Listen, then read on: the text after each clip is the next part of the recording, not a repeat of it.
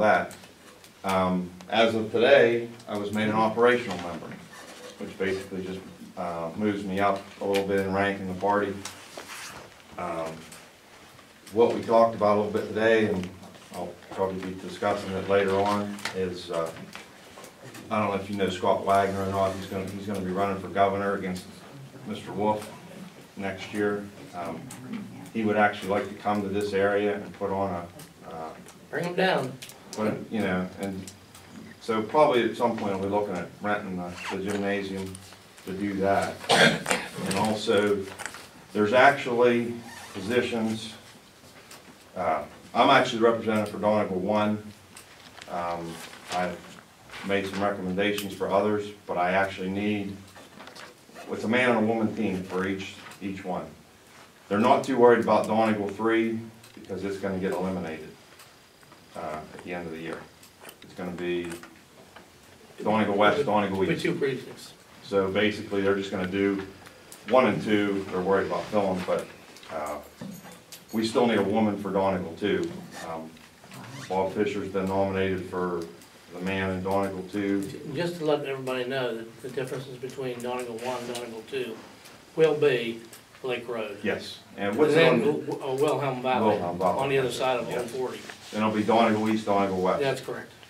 Basically, I'll become Donegal 1 and that'll be Donegal 2 as far as the membership goes. But anyway, basically, just if you have any questions about the party and if you have any interest, we're looking for a lady on that side of Lake Road, and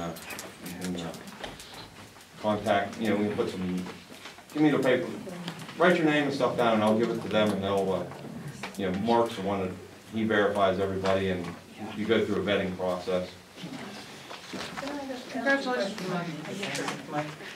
Years ago, and Ruth Wright used to do it, Frank Ramage used to do it. The parties always had a committee person that, like, a few days before election day, they would go, Frank would go to the Republicans, Ruth would come to my parents' house and hand out copies of the ballots and all this stuff.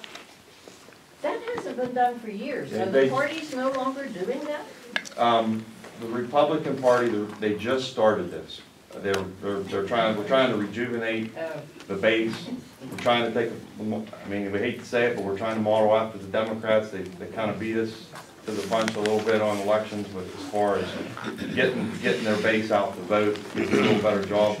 The Republican Party's trying to step up its game. Well, I don't know. I'm a Democrat, and there hasn't been anybody well, knock on my door with a ballot. I know. I mean, in fact, Harold Thomas, I believe, was the last person. Right. He's been gone for 20 years. Yeah, they said it kind of phased out, and they're trying to bring it back. They need to. And now, actually, like I said, I was appointed now, but next year it'll be up for election.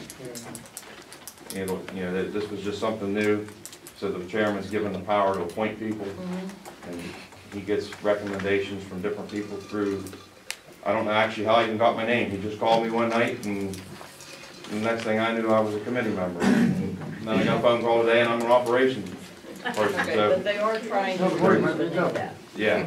So, anyway, if anybody has any questions, you can contact me. Ed, did you ever hand up? Yeah, on Bobby's comment, it kind of hits, as a member of the fire department, we protect on the township the most we can. We have the equipment and training to do that. So we're open for membership also.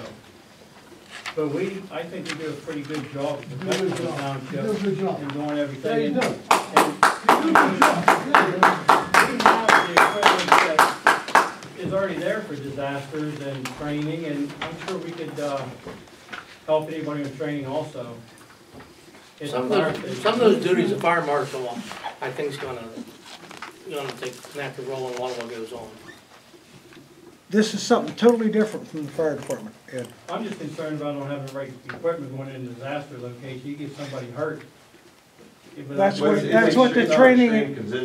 Extreme cases. That's what the training is for, and the Region 13 provides the equipment. You're gonna ask for, you're gonna think somebody's free of charge. Volunteer for free to go into a disaster? Well, it's in just for. Yeah. Well, Clayville Fire Department volunteer best. I volunteered for 10 years in the fire department. I didn't see too many people knock the door down and get help. Any other public comment? making somebody jump the gun. Go ahead, JD. He had his hand up for me. I just had a question. The correspondence, anybody allowed to look at those? Yes. Okay. Go ahead, JD. Maybe I should address this in the police department, but chief, did the guy, I can't even think the name of the company, you know, they're gonna do the bridge right there at Lake Road. Did he come up and contact you today? Or anybody at the Tammy? Did a contractor come up today? They're gonna tear up the bridge Which right there bridge? at Lake Road on 40. The Okay? concrete bridge there. What's that? Concrete bridge? Yeah, and they don't seem real well organized.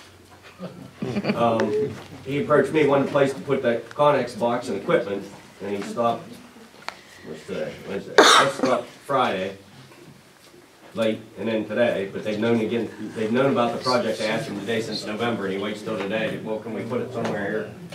That's where the red light is. You know, I see it through the door. well, yeah, cause it ain't worth paying, I mean, paying $100 a month for somebody, I was like, that ain't worth time talking about. Anyway, my concern is safety. Come 7 AM tomorrow morning, all hell's gonna break loose. They're bringing in Jersey barriers and they're shutting down one side. I told him where you guys were at and told him to come up and talk to you today. So I talked to the state in '84, they're supposed to be getting back, one of the guys that's working with the project is supposed to be getting back to me. He didn't today, I assume he will tomorrow. They never not get. They just, they got 2 pieces of heavy equipment there. They got a big excavator down there that they ran down Lake Road and parked across. For the folks yeah, they're starting tomorrow morning, I understand, we have no input in it, but we'll have a point of contact and we can express our concerns. My concern is public safety. All the gas and oil traffic, all the wide, I don't know what they're gonna do about wide loads, heavy traffic, but, I mean, there was almost accidents today, just, you know, flaggers, they get heavy equipment, they're sticking down on the road, they're not organized, they're How about not. for the school district? How about for buses and the other buses that are?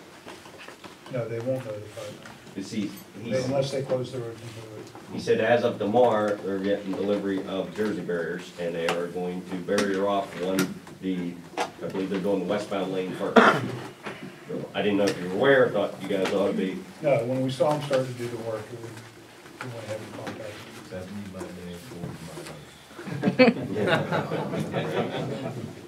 Any other public comment? Motion to continue the meeting to May 15th at 7 PM.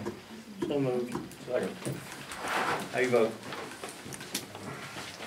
Dave? Yes. Doug? Yes. Zach? Yes.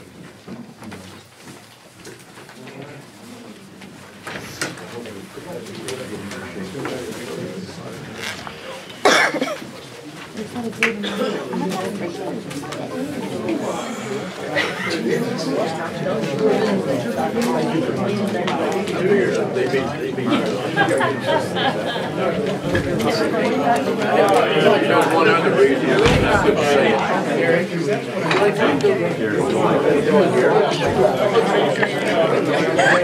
He just 2 minutes.